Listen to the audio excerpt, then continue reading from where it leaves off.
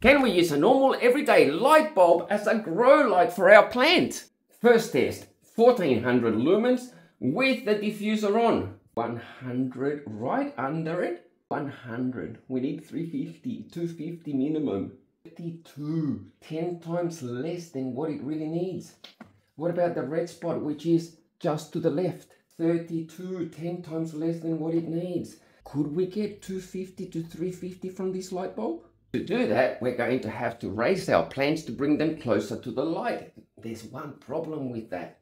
The closer you get to a light bulb, the less the spread of the light is. These guys over here are just not going to be getting enough light.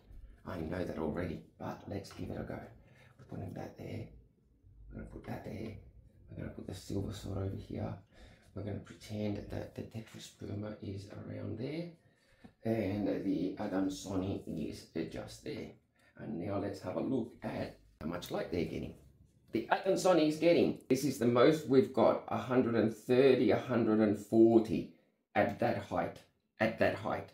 But let's have a look and see what this one here is getting at the front. 70, still way too little. And this one up here, 150. We're getting closer, but still not enough. We need 250 minimum, and we can't go closer. The next thing we can do is remove the diffuser. Let's see what a difference that makes. Without the diffuser, and now we're getting 200s, 200, almost 250. Now we're getting closer. Yep, but that is directly under it. What about the poor silver sword? It's getting more, 190. So we're getting closer.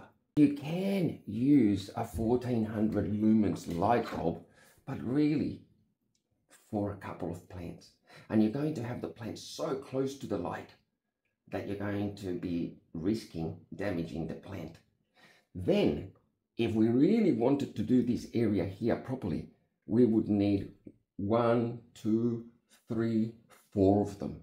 By the time that we spend $15 on each globe, $60.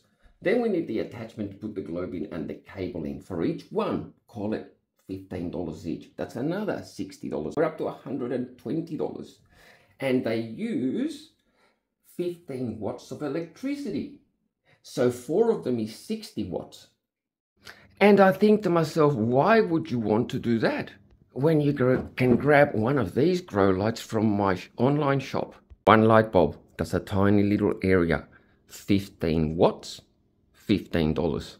One proper grow light covering 60 centimeters across and 30 centimeters wide, using only 26 watts, less than 2 of the light bulbs, costs $80. And I attach it using simple magnets like this. You want more coverage?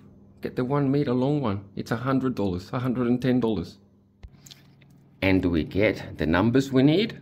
4, too much, 450. See, 300s. What about the one over here? Oh, it's also getting 300. Oh, what about the one way over here? Oh, it's also getting what it needs. Why? Why would you? Don't even bother. There's better from a price point of view, from a using electricity point of view, and a money point of view. ProfessorMonstera.com.au is where you can grab them, small or large.